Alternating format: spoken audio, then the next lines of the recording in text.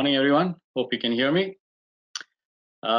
It's Mother's Day, as we all heard, and it's really exciting. I almost forgot about Mother's Day, and it was the kids who reminded me that, hey, it's Mother's Day, so we need to get something for the mothers. So eventually, yesterday, I went and got some flowers, and we hid it. We kept it safe. But the mothers, they know everything that's happening in the house, and they find out that I got the flowers. So there's usually a saying, "Moms know everything," and it's so true. So I was just thinking about it, how wonderful and blessed we are to have wonderful, God-fearing mothers, and that's a blessing to all of us. This morning, the thought that was laid upon my heart was an incident that happened in Scripture, and I was thinking what should be the topic, and the Lord brought in a very interesting thought. I played chess with the god of Philistines, and that's when this whole thing came checkmate. Now, for many of the youngsters, chess has I think chess game has kind of died out a bit. It's not very familiar now. We have more high tech video games, but in our times, in my time, kind of a thing, chess game was something pretty interesting. So we have a team on one side, and we have a team on the other side. It's the black, mostly colors are black and white, so it's a team between the black and white, and the whole game is where you corner the king, and the king, which you can see here in this picture, is fallen down now because the king has been knocked off, and the moment the king is cornered, basically the game is over, and at that point you say checkmate. That means it's done. You can't move anymore. The game is over. The opponent has won the game. So that's what chess game is all about. We will go into that as we see, and what the Lord has laid upon our hearts. Now, moving on. Oops. Not sure why it's not. Okay. Oh, so I just got a little delay. Okay.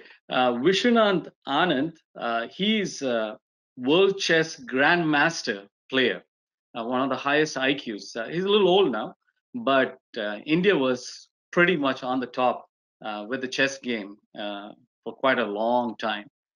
So it's an interesting game to see. Now, what I wanted to say in Checkmate is we are all today also in our worship time, we were thinking about it, in this lockdown period, what is God trying to really do? God, we know God is not quiet. God is in action. He's doing something. And the thought that came to me is God is cornering us in our individual lives, and cornering us and saying, checkmate. I'm cornering you right now. I'm cornering each one right now because I want to talk to you guys something personal. I want your attention. And God speaks through us through scriptures. God speaks through us through circumstances, which is this lockdown period. And not just to us, also to the unbelievers. So everyone is being locked down in a same platform, same situation, and God is speaking to each one of us. And sometimes He speaks to us through parents, and sometimes also through children. Moving on, what we're going to cover today is checkmate. One of the situations that we find ourselves in is we are lukewarm believers. We're very shallow, and God is taking this opportunity to sit personally with us and say, are you a lukewarm believer in my sight? We need to discuss this. Now, that's one side of it. Another side of the checkmate is to unbelievers. Also to unbelievers, God is saying, hey, I am in control. No matter what happens, I am still God, the living God, and I'm in total control. The third part of the checkmate is for backsliders. And God is speaking to them and saying, are you backsliding? When situations come your way, when problems come your way, are you going to walk away from me? Because I'm still in control. The next part is checkmate to believers and people who are really active, serving the Lord faithfully. Still, God has also put them also in lockdown. And God is saying, I want to talk to you. I want to talk to you something personal. And then we see the last part where God really moves. Now, all of this, the key theme verse, what I wanted to share is James chapter 2, James chapter 1, verse 2 to 4. And we see it on the screen. Consider it pure joy, not just joy, in some versions it's all joy. Consider it pure joy, my brothers or brothers and sisters, whenever you face trials of many kinds. And one of the trials or situation is the lockdown, because you know that the testing of your faith develops perseverance or endurance or builds a character. And perseverance must finish its work so that you may be mature and complete, not lacking anything. This is God's plan for each one of us. When we go through these situations, when we go through these trials, these difficult times, God is testing our faith. Are we lukewarm believers? Unbelievers doesn't come into the picture, but I'll be touching on it. Are we backsliders at certain situations? As believers, what does God want us to rejuvenate in ourselves? And then God is going to show us what the next step is. Now, when I put all these terms, it's based on an incident that happened in scripture, and that's how I placed these 5 points. And let's deep dive to see what it says. Let's read from 1 Samuel chapter 4, verse 1 to 18. And it goes on, we will be covering from chapter 4 to chapter 7 as the Lord leads. And if time permits, we can read it in detail. So we'll read the first part. It's on the screen. Those who can't see clearly, definitely you can go to the scriptures in the Bible. 1 Samuel chapter 4, verse 1 to 18. And the word of Samuel came to all, the word of Samuel came to all Israel. Now Israel went out to battle against Philistines. They encamped at Ebenezer, and the Philistines encamped at Aphek. The Philistines drew up in line against Israel, and when the battle spread, Israel was defeated before the Philistines, who killed about 4,000 men on the field of battle.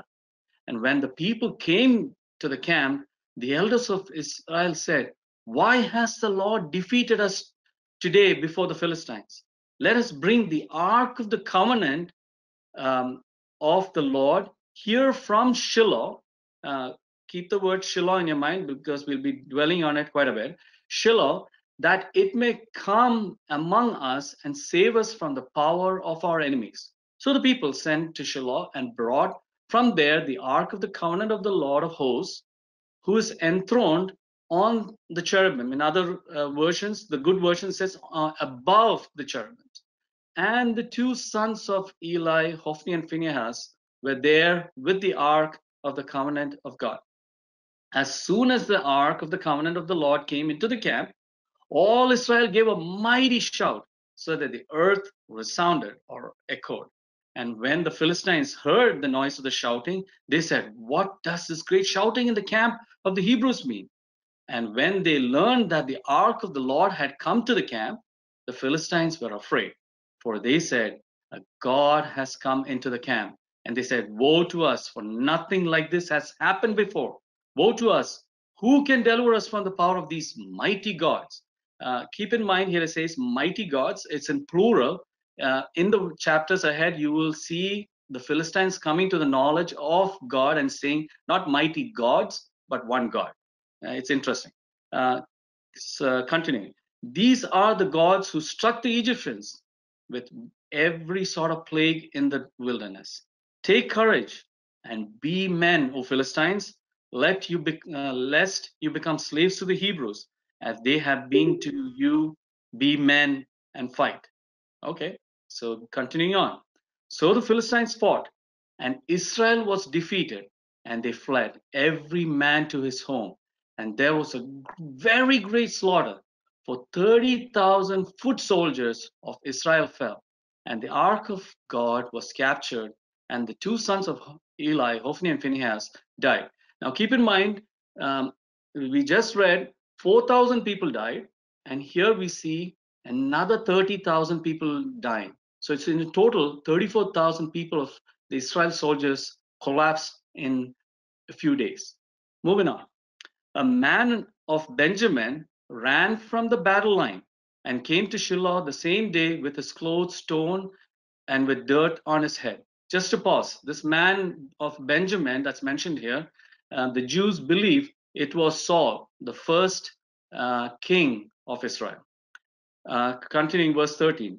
When he arrived, Eli was sitting on his seat by the roads watching, and for his heart trembled for the ark of God. And when the man came into the city and told the news, all the city cried out. When Eli heard the sound of the outcry, he said, "What is this uproar?" Then the man hurried and came and told Eli. Now Eli was 98 years old, and his eyes were set on that he could not see. And the man said to Eli, "I am he who has come from the battle. I fled from the battle today." And he said, "How did it go, my son?" He who brought the news answered and said, "Israel has fled before the Philistines, and there has also been a great defeat among the people. Your two sons also, Hophni and Phinehas, are dead, and the ark of God has been captured." As soon as he mentioned the ark of God, Eli fell over backward from his seat by the side of the gate, and his neck was broken, and he died. For the man was old and heavy, and he had judged Israel 40 years. May the Lord bless us with this reading. We have just read the first part of it. I hope and pray that I'll be able to read some more as time permits. Moving on, I want to focus on Shiloh.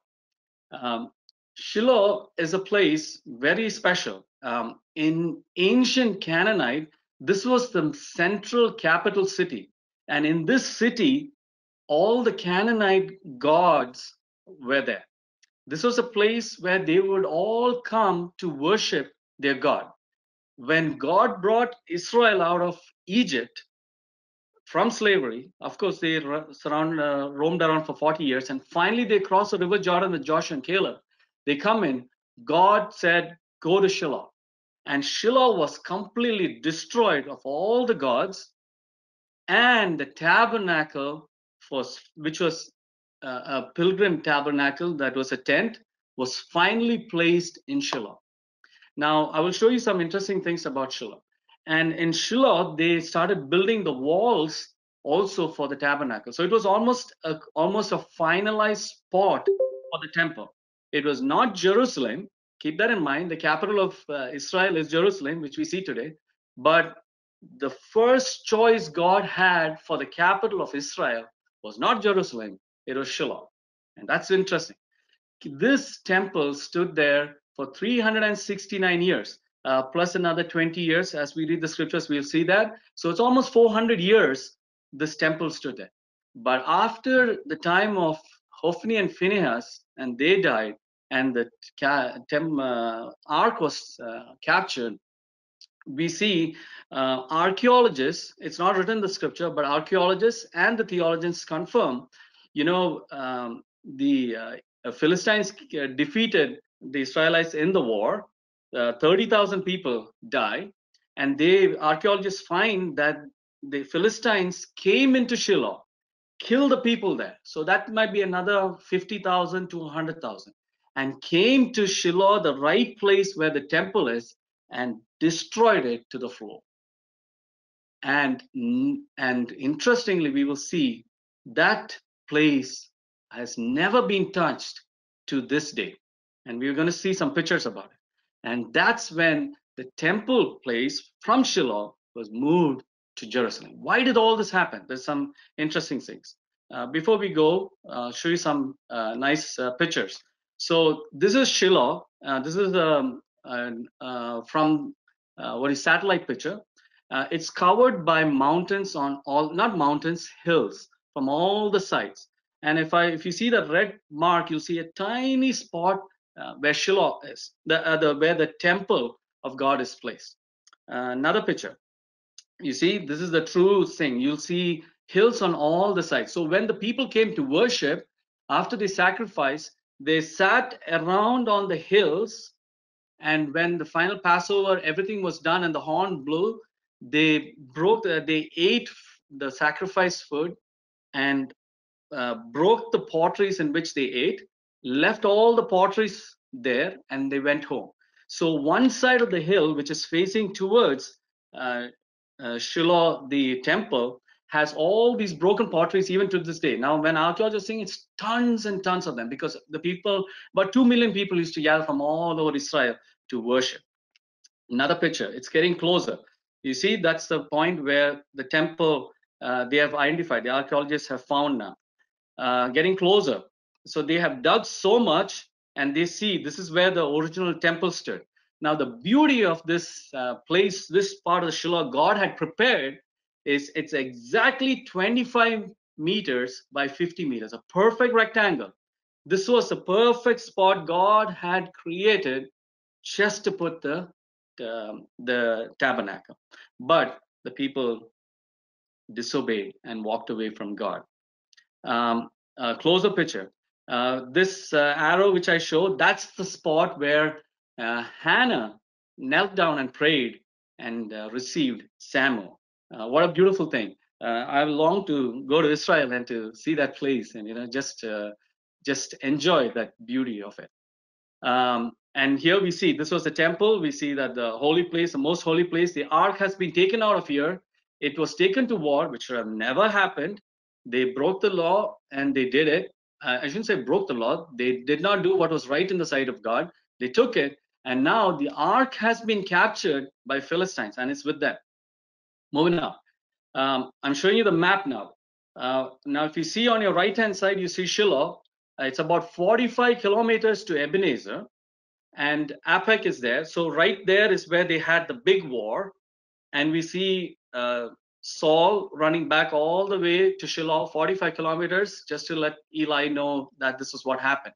Anyways, then from there we see the arrow that takes you all the way down on the left-hand side, right at the bottom. I'll see if I can put the mark here. Ashod. This is where the first spot where the uh, the ark comes and settles down, and then we are going to see what and all happens there. So, getting back to our point, checkmate. God is asking us, are we lukewarm believers? And why do we say that? What do we get out of it? I'm going to read that passage. It's on the screen. To the angel of the church in Laodicea, write, these are the words of the Amen, the faithful and the true witness, the ruler of God's creation. I know your deeds, that you are neither cold nor hot. I wish you were either one or the other. So because you are lukewarm, neither hot nor cold, I am about to spit you out of my mouth. The Lord is very upset. You say, I am rich, I have acquired wealth, and do not need anything, but you do not realize that you are wretched, pitiful, poor, blind, and naked. I counsel you to buy from me gold refined in the fire, so that you can become rich, and white clothes to wear, so that you can cover your shameful nakedness, and salve to put on your eyes, so that you can see. Those whom I love, I rebuke and discipline. So be earnest and repent. This lockdown period is a time where God is saying, I am here to spend some quality time with each one of us and say, build us up. And that's why it says, consider it pure joy, my brothers, whenever you face trials of many kinds. Pure joy, because you know that the testing of your faith, that word testing of your faith, is the same as refined in the fire, which I highlighted in red. Refined in fire. The same word, Greek word is used. So that develops perseverance, and perseverance must finish its work. Stay strong. When I'm taking you through this rough time, stay strong. Don't be a lukewarm, because I want you to be mature and complete and not lacking anything. Some of us in this difficult time are going through sickness. Some of us are facing financial crisis. Some of us are having family issues, loss of dear ones, and such a sorrowful time that we completely understand that. But at the same time, God is also taking this opportunity to talk to us and saying, are we really lukewarm? You know, Shiloh was a place that God had chosen the temple should be permanent. But the Israelites kept on sinning. We read in the book of Judges too. Everybody did what was right in their eyes, evil over, and God got sick and tired of it, and He said, "Enough of it."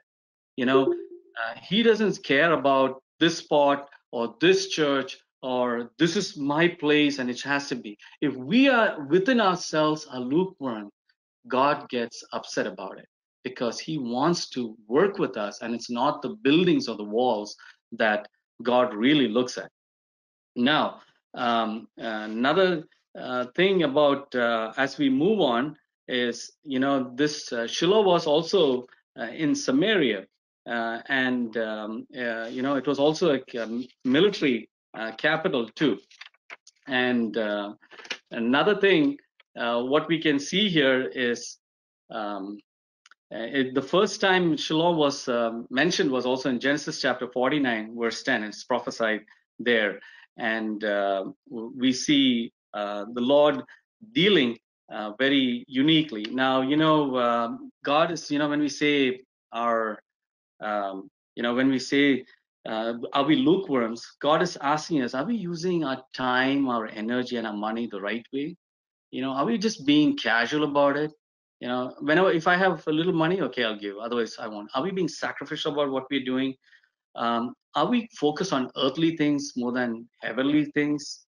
Are we uh, willing to go through that fire, that refined fire, so that God can make us special and holy in His sight? Now, the second part we are going to is God has dealt with the first group of people, which are like lukewarms, and God is saying, fine, now I'm going to deal with the second set of people in this situation. Now, why I picked up this chapter also is it is a situation where Philistines are going through a severe pandemic situation, very similar to what we are having today, almost like a coronavirus situation. There's rats that come out and they bite, or disease is transferred, and the people in Philistines are all getting huge tumors, which are like huge lumps on their hands and their body and feet, and people don't know what's happening, and people are dying, and nobody knows what's happening. And this is where it comes to 1 Samuel chapter 5. Now, we'll read that part. When the Philistines captured the ark, they brought it from Ebenezer to Ashdod. Now in Philistines, there was 5 big cities. One was Ashdod, second one was Gath, third was Ekron, fourth was Ashkelon, and fifth was Gaza. So we will see all these 5 cities. So these are the 5 warlords also that was there from the Philistines. And when we look at the map, I'll show it to you. And okay, moving on to verse 2. Then the Philistines took the ark of God and brought it into the house of Dagon and set it up beside Dagon. And when the people of Asher rose early in the next day, behold, Dagon had fallen down, face downward onto the ground before the ark of the Lord. So they took Dagon and put him back in his place.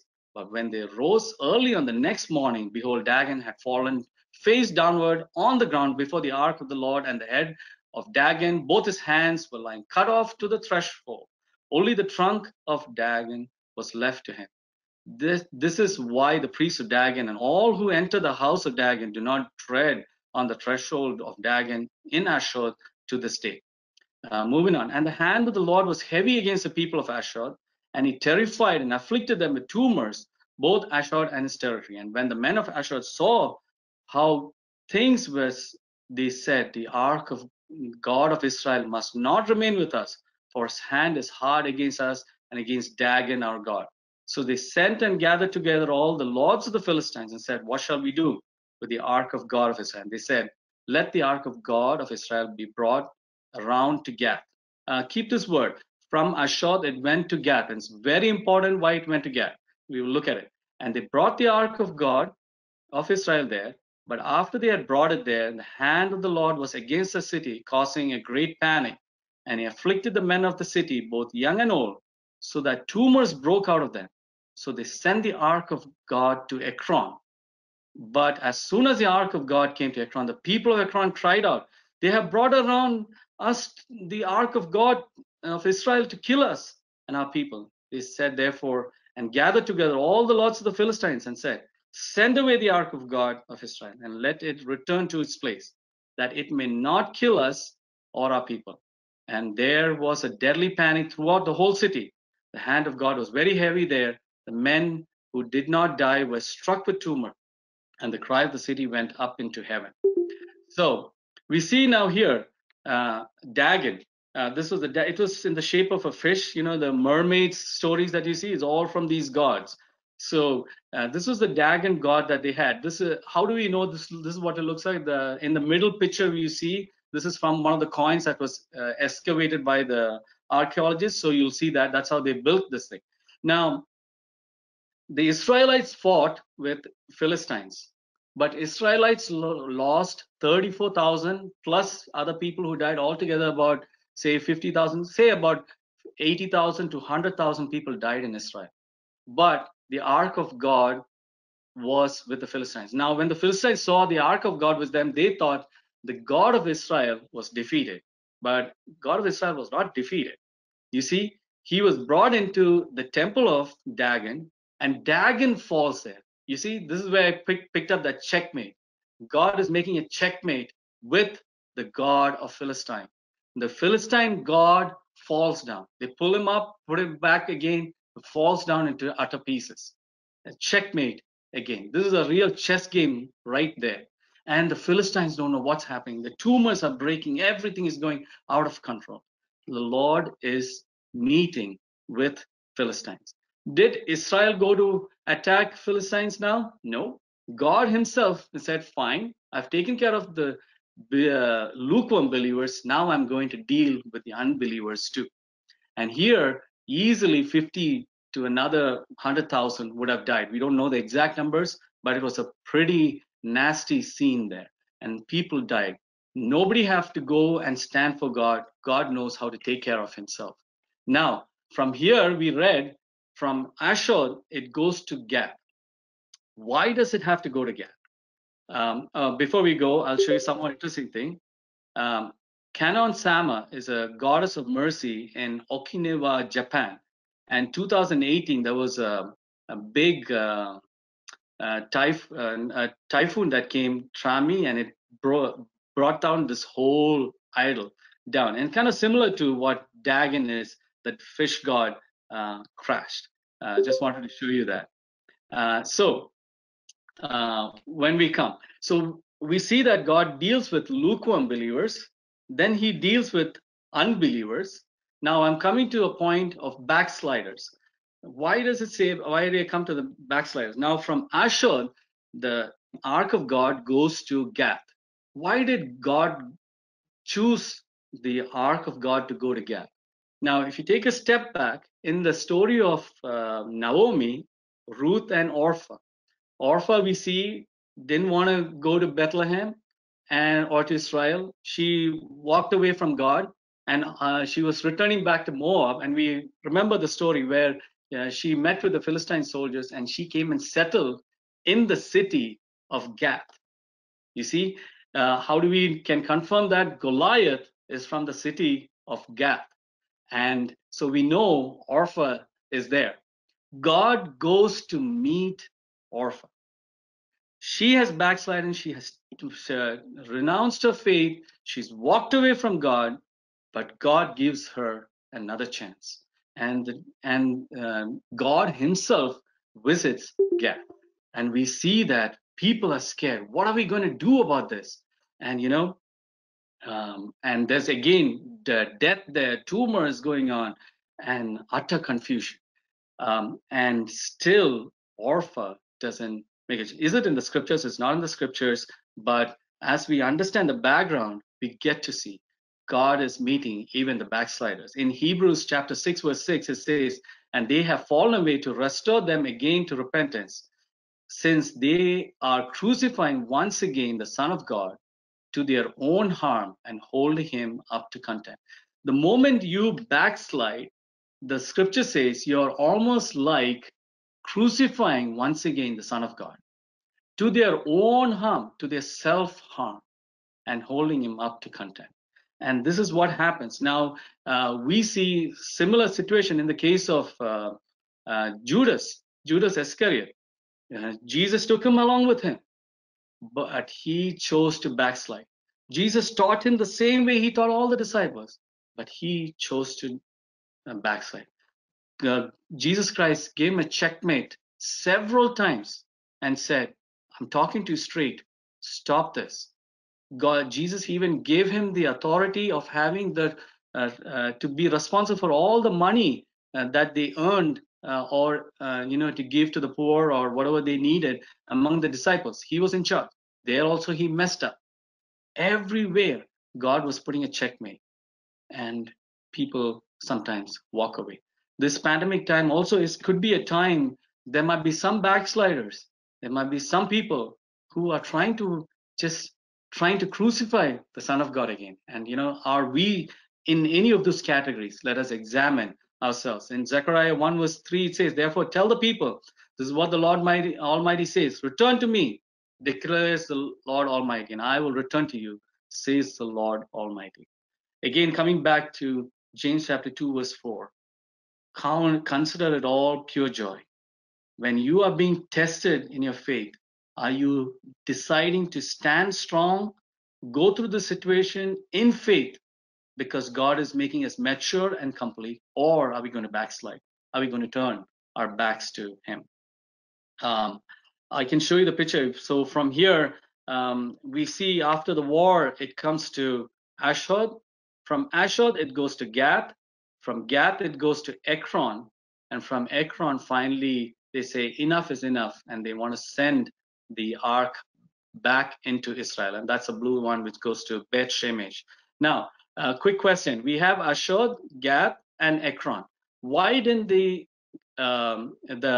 it's never mentioned that the ark of God touched Ashkelon or Gaza? Why was that? Now, it's very interesting. Ashkelon was the place where Delilah cut the hair of Samson. And then from there, so there was no temple there. And from there, Samson, whose eyes were blinded, was taken to Gaza. Gaza had a big temple of Dagon. And that's where he was brought. And then he pulled down the pillars, 3,000 people died. Because of that, the Gaza temple was completely destroyed. The Philistines did not take the ark to Gaza because Gaza temple was completely destroyed. We see that God had already dealt with Gaza, so he didn't visit Gaza anymore. He went to Gath and finally to the third city, Ekron. And now we see some more interesting things that happens. Now in chapter 6, I think we're going in good speed. In chapter 6, now we come to the further interesting part. The ark of the Lord was in the country of Philistines 7 months. And the Philistines called for the priests and the diviners and said, what shall we do with the ark of the Lord? Tell us with what we shall send it back to its place. They said, if you will send away the ark of God of Israel, do not send it empty, but by all means return him a guilt offering. Then you will be healed, and it will be known to you why his hand does not turn away from you. They said, what is the guilt offering that we should turn? And they answered, 5 golden tumors and 5 golden mice. And from this we know the whole disease was from the mice and the tumors. According to the number of the lords of Philistines, for the same plague was on all of you and all your lords. So you must make images of the tumors and images of your mice that ravage the land, and give the glory to the God of Israel. Remember in the chapter 4, it was said, these gods of Israel. But now they have seen the God, the true God of Israel. And they said, the God of Israel. Perhaps, and continuing on, perhaps he will lighten his hand from off you and your gods and your land. Why should you harden your hearts as the Egyptians and the Pharaohs hardened their hearts? After he had dealt severely with them, did they not send the people away and they departed? Now then, take and prepare a new cart with 2 milk cows on which there has never been a yoke, and yoke the cows to the cart, but take their calves home away from them, and take the ark of the Lord and place it on the cart and put in a box at its size the gold, figures of gold, which you are returning to him as a guilt offering. Then send it off and let it go its way, and watch. If it goes up on the way to its own land, to Beth Shemesh, keep the word Beth Shemesh in mind. It's a very important city. We'll be dealing with that next. Then it is he who has done us this great harm. But if it's not, then we shall know that it is not his hand that struck us. It happened to us by coincidence. We will read the remaining part of the scripture, but just to give you a picture. So the Philistines finally decided to return the ark. It was not the Philistines. God has visited the enemy camp, told them everything that he had to say. He's in control. He attacked the Philistines, destroyed quite a bit of them. He visited Orpha and Gath, also called out to the backsliders, and he's coming back now. Now, what the Philistines do, usually on a cart you put bulls, the male uh, animals, but here they put the female cows, milking cows with their nursing calves, and they took the calves and put them in the house.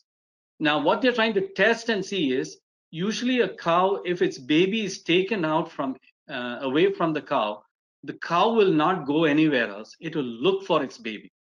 What they're trying to do here is they're going to put two milking cows on this cart and send it back. Now they want to see if God is in control, or will these cows return back to look for their calves. And that's what is and that's what they're doing. And we know for sure God was in control and led the cows back into Israel. Moving on, as we continue in the scripture, let's read the remaining part of the scripture. The men did so, and took two milk cows and yoked them to the cart and shut up their calves at home. And they put the ark of God on the cart and the box of the golden mice and images of their tumors. And the cows went straight into the direction of Beth Shemesh along one highway, lowing as they went. They turned neither to the right nor to the left. And the Beth Shem and the lords of Philistines went after them as far as the border of Beth Shemesh. Now the people of Beth Shemesh were reaping their wheat harvest in the valley, and when they lifted up their eyes and saw the ark, they rejoiced to see it. The cart came into the field of Joshua of Beth Shemesh and stopped there. A great stone was there, and they split up the wood of the cart and offered the cows as a burnt offering to the Lord. And the Levites, get the word Levites, and the Levites took down the ark of the Lord and the box that was beside it, in which were the golden figures, and set them upon the great stone. And the men of Beth Shemesh offered burnt offerings and sacrifices on that day to the Lord. And when the five lords of the Philistines saw it, they returned that day to Ekron.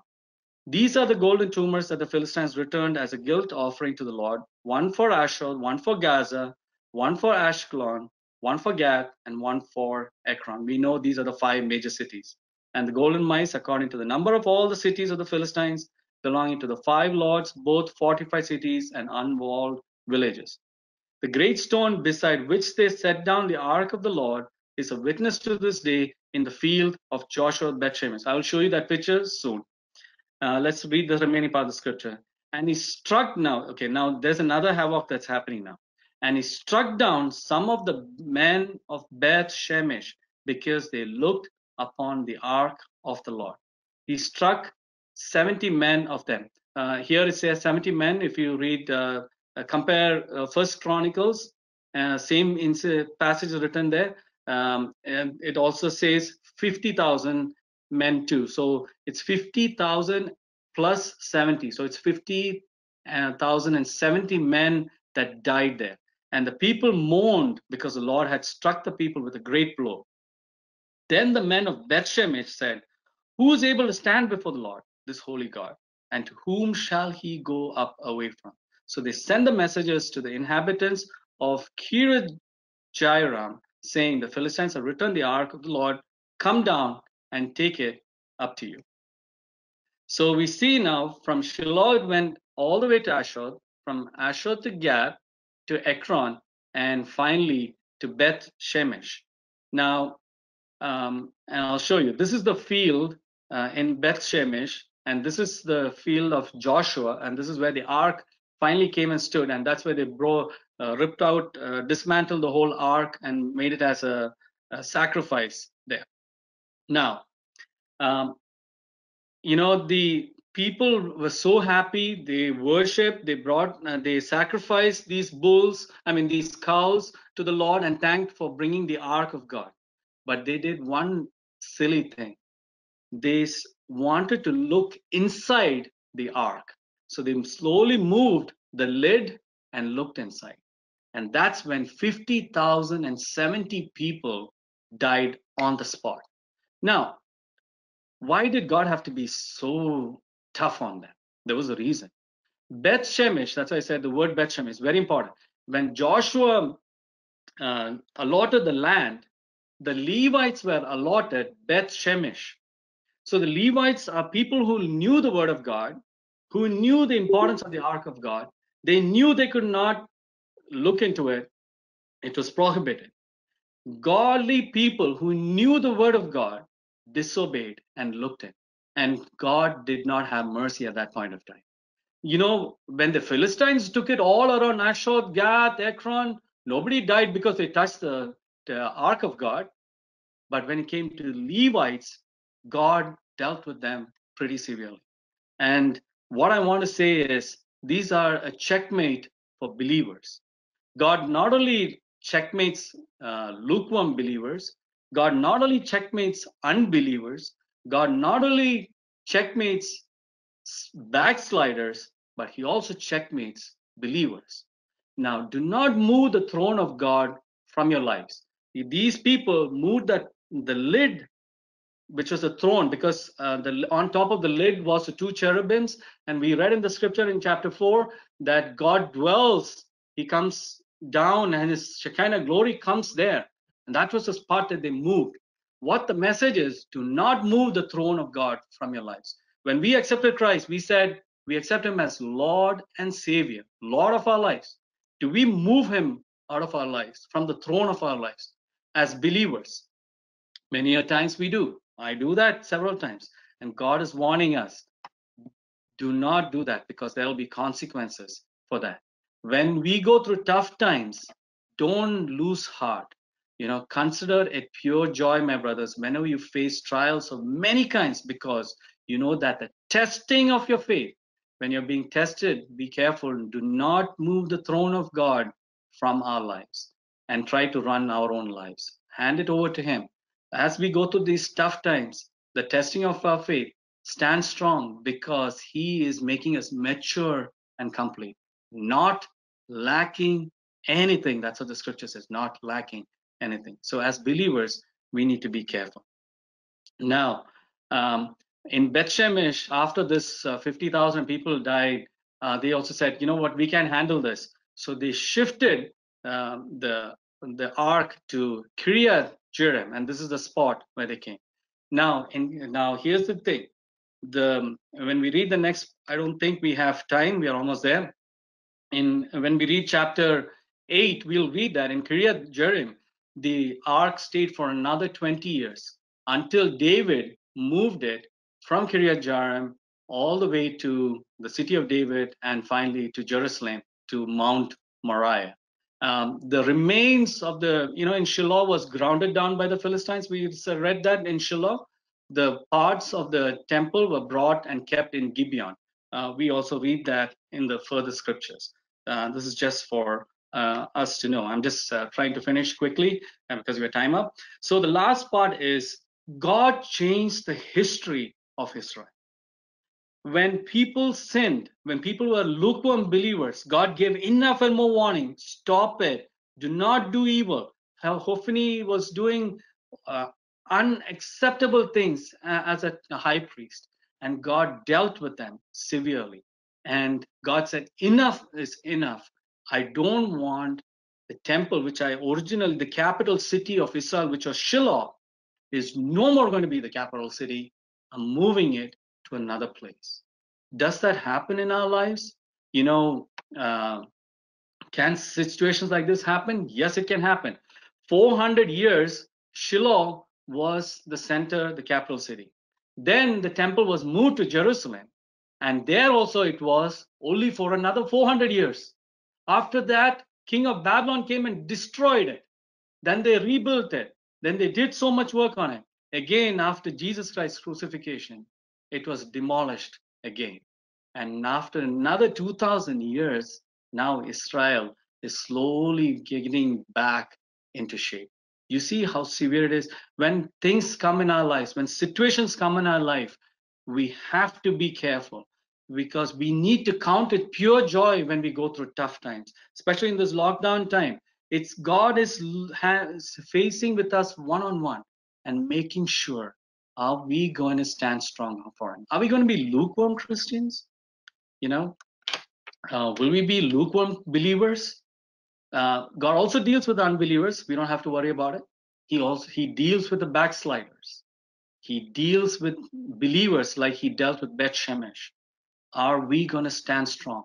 Don't unthrone him or dethrone him from our lives. Keep him as the center of our lives. And the Lord will continue to bless us as he uses us. And consider it pure joy, my brothers, when we face trials of many kinds, because you know that the testing of your faith develops perseverance. Perseverance must finish its work so that you may be mature and complete, not lacking anything. I want you to remember one thing. The world, when they do things, they say checkmate and game is over. In other words, checkmate means game is over. That's it. You're done. But when God does a checkmate, when God sits with us, meets us face to face, actually the game just begins. He's began to work in us so that He can make us mature and complete and not lacking anything. And brothers and sisters, let's always remember this lockdown time is a time where God is saying, checkmate, I'm dealing with each one of you personally. Will you look up to me? If you look back into history, 400 years, Shiloh was the center, but I wiped it out. 400 years, Jerusalem was the center. I wiped it out. And God is dealing very severely. We have to take our Christian life severely. Let us not be backsliders. Let us not be just lukewarm believers. Be careful and let us serve the Lord and be for His glory. And as the Lord takes us through it, may God enable us to be mature and complete and not lacking anything. Let's look up to the Lord in prayer and for blessing of His word. Loving, gracious Father, we thank you for this morning and thank you for enabling us to worship you in spirit and in truth. Lord, though we could not break bread and wine, but you know the circumstances, and we thank you that our worship was acceptable in your eyes. Lord, we sat before your throne, before your feet, to listen to your word, what you have to tell us. Lord, you are a very serious God, and Lord, in this lockdown period, help us not to slack behind, to just relax and not to um, take life seriously, our Christian life seriously, but take it as a time to examine our lives, to see if we are lukewarm believers, to see if we are backsliders in any shape or form. And Lord, help us to be believers who stand for you, for your word. And Lord, that we will never, ever push you out of our hearts, never dethrone you, but always keep you as the center of our lives. And Lord, that you will bless us because you have a great purpose to make us mature and complete so that we will lack nothing. And Lord, we pray during this lockdown time that you will bless us and strengthen us as we move this pilgrim journey. And a day is coming soon at that trumpet call. We shall be taken up to see you face to face and enjoy life with you forever. What a joy. What a blessing. And Lord, we pray that you will bless us with your word. Thank you, Jesus, for listening to our prayer and bless each one of us according to our needs. We ask this prayer in all humility in Jesus Christ, precious and holy. Amen.